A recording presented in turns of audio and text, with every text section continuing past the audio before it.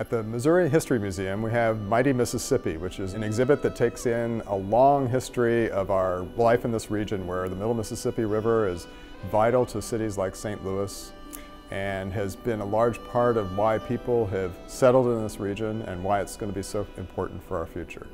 We're looking at a long view of the Mississippi River and what it means for us today. So there are over 200 artifacts in this exhibit. Some of them have never been on display before. Many of them haven't been on display in decades.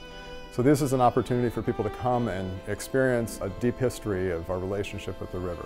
People need to know how important this place is. This is where the fur trade started in the middle of North America at St. Louis. This is where Native Americans lived for centuries. 1,000 years ago, the Mississippian people started their communities here at Cahokia and on this side of the Mississippi River in Missouri.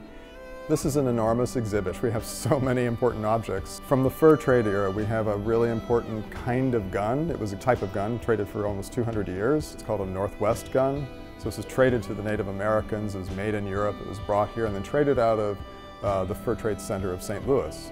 So there are also amazing objects from the steamboat era. There's a beautiful bell from a steamboat called the Elvira that was built in 1851. It weighs 600 to 700 pounds. We also have the pilot house of the Golden Eagle, which was a steamboat that plied the Mississippi River and many of the other large western rivers. That steamboat was the last of its kind. It was a wooden-hulled packet boat that was based out of St. Louis. Originally was built for the packet trade down to New Orleans and Natchez and was acquired in 1918 by a St. Louis company called the Eagle Packet Company, and they rechristened it the Golden Eagle. And they used that boat until it was sank in 1947. The pilot house remained dry, it was salvaged, and we eventually got it into our collection. That's a big artifact. It's the largest one in this exhibit. It's about 13 foot square and about 17 feet high. This object, the Golden Eagle Pilot House, is one of the largest in the Missouri Historical Society's collection. There are maybe only two other objects quite as large, one of them being the copy of Lindbergh's Spirit of St. Louis airplane, which hangs in our loggia outside this gallery.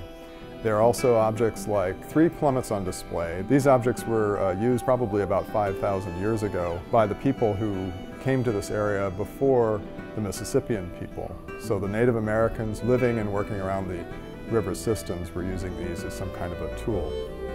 It's a wonderfully designed exhibit that really gives you a sense of the Mississippian period culture. It gives you a great sense of the industrial era when steamboats ruled the day. There are all sorts of other interactives and experiences that people can have to understand more about the relationship with the river.